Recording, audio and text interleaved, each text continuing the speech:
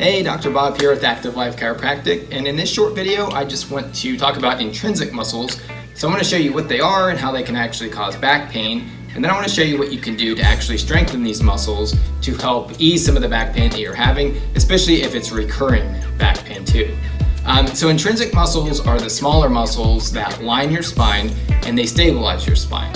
So if these muscles aren't strong, or if they're damaged, if they're weak, if there's an underlying issue that's affecting these muscles, they're not able to stabilize your spine, and it's going to cause problems in that area. So this would be someone that bends over to pick something up and their back gives out on them, or someone that can't do certain movements because they know certain movements are going to actually trigger their lower back pain, so they avoid things that cause it. You know, these are signs of weak intrinsic muscles, and these muscles are different than the extrinsic muscles, which are the larger ones that move your body around. So bicep muscles are extrinsic, pec muscles, triceps. These are the larger ones that you can see, and those are the ones that people like to work out because they make you look good when they're strong and they're strengthened and they're toned and everything like that. But the intrinsic muscles are very important because no matter how good you look, if these intrinsic muscles are weak, you're going to be walking around with back pain all the time and you're just not going to look very good. So we have to work on these intrinsic muscles. Now, some of the reasons that people would have problems with intrinsic muscles would be if you have a repetitive job, if you're sitting at a desk all day, if you're kind of hunched over a computer, you're going to atrophy these muscles because they're always being worked and you basically wear them out. If somebody just doesn't work the muscles out very often, think like a couch potato or somebody that's not very active, the muscles will become weak. So that would be a cause. Or if you had damage to your spine, like a shot, some sort of an injury, can actually damage the intrinsic muscles too. Or it could be an alignment issue, which is what I treat in my office. So, if your spine should be straight and all these muscles are attaching to it, and your spine starts to shift out of place, it'll take some of the muscles with it and stretch them. So it's like your spine goes, the muscle goes, and that muscle is going to become weak. And no matter how often you work on that muscle, if the alignment is still shifting, it's going to keep coming back over and over again. And that's what I would treat in my office. But I want to show you some exercises and stretches to work on these intrinsic muscles, get them strong so that they can stabilize your spine. They're going to keep you upright, improve your posture, and hopefully eliminate some back pain. Okay, so here are the 5 exercises to strengthen these intrinsic muscles. First one are called Supermans. So looks like the movies. It looks like Superman, like you're trying to fly. You're going to hold that position right there for 3 to 4 seconds. Make sure your head is looking straight up. Try to keep your legs as straight as you can. You're going to repeat this 10 times. Again, hold each one for 3 or 4 seconds. It's a great exercise for strengthening these muscles.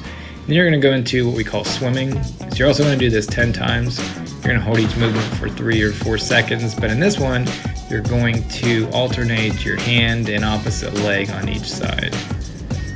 But again, once you get into this, and you're on your 10 reps of the Supermans and you're getting into like your 15th rep of these, you'll definitely feel these. These are pretty tough, but you can strengthen these muscles pretty quickly also.